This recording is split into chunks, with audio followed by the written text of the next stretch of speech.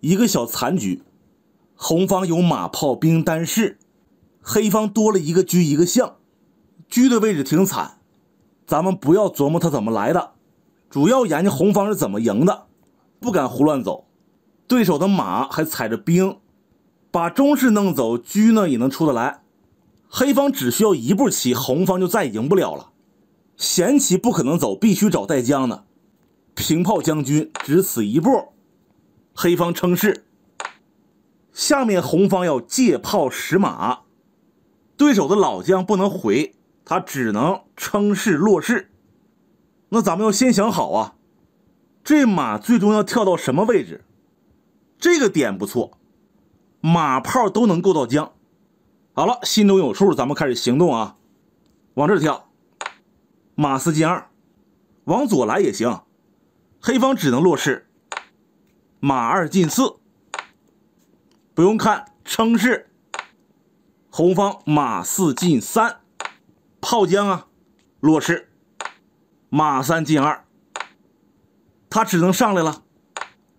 吊住之后，按常理说黑方已经死了，为什么还活着呢？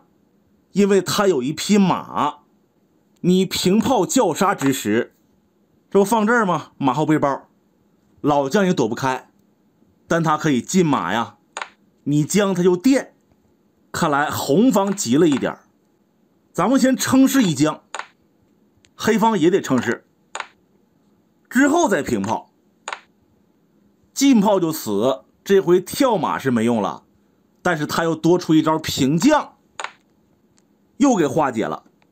别着急，红方先平个兵，叫个杀再说。老树在外边可以发力，这平兵一将就连死了。不管他是上3楼还是平将，红方跳马都是绝杀。如何化解呢？你提前动将也不行啊，这平炮也是杀，那看来黑方唯有平车了。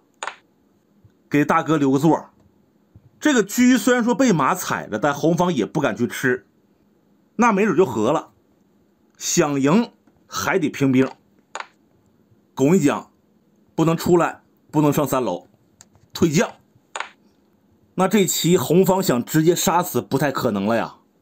但是有一种赢棋方式叫做多子胜定，拱马一将，吃不动上来，这个车还是有根，那就平炮将，出不来，往这边跳马绝杀，只能垫象了。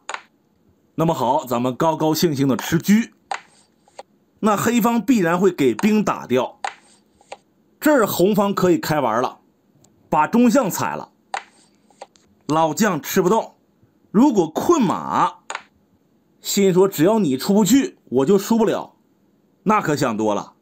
红方落士，你敢吃马吗？一吃称士，绝杀了，挺惨。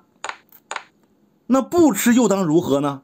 关键你得走棋呀，他4个子儿，是动不了。退老将，红方打中卒是带将的，冲卒呢，红方就跳马。要是逃炮呢，那就跳马呗。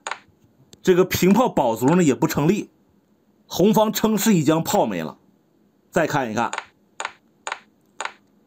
后退不行，前进，那红方还是跳出来打中卒。他要是垫的话，红方用什么吃都行啊，用炮打最终就是马对单士必胜，用马中结呢拱掉，红方一打，那就是炮式必胜单士啊，也能取胜，都是一些比较基础的杀招。好，那本期视频就到这儿，下期再见。